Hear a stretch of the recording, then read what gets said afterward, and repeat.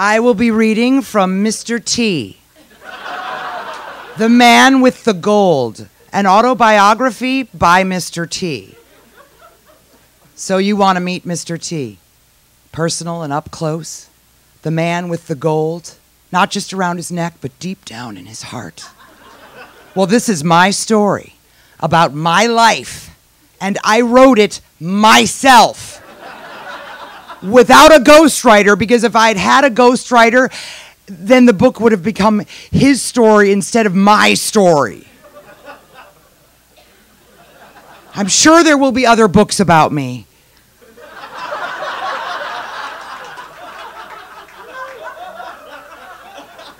But they won't tell it like it is. So here's the unadulterated truth, told, written, and spoken in such terms that even a fool can understand what I'm talking about.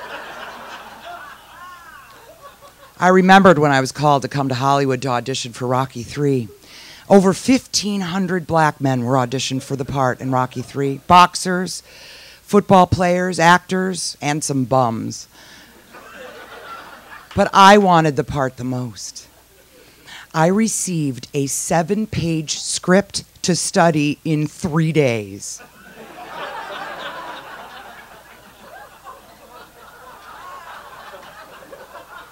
As soon as I got the script, I went to work on my acting ability. I kept telling myself I could do it. I could play this part because this character, Clubber Lang, I had been him all my life. See, if you know me, it's easy to tell that Clubber is my make-believe twin and my real-life self.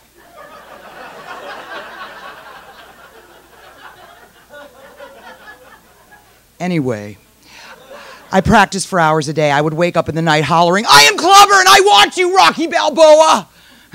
Plus, all the things that Clubber says are exactly what Mr. T would say, like, "I'll bust you up."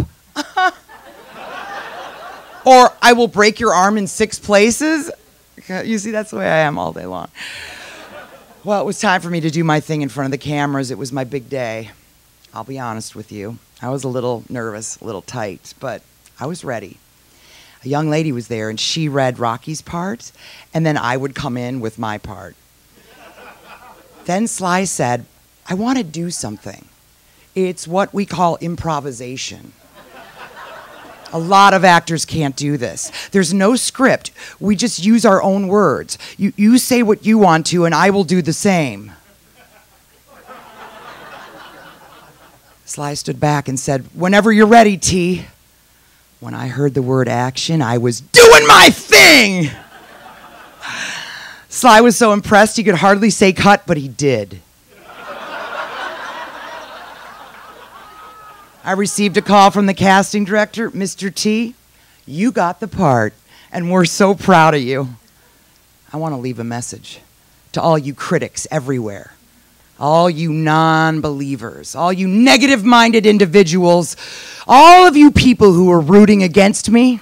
I'll see you at the movies. Mr. T."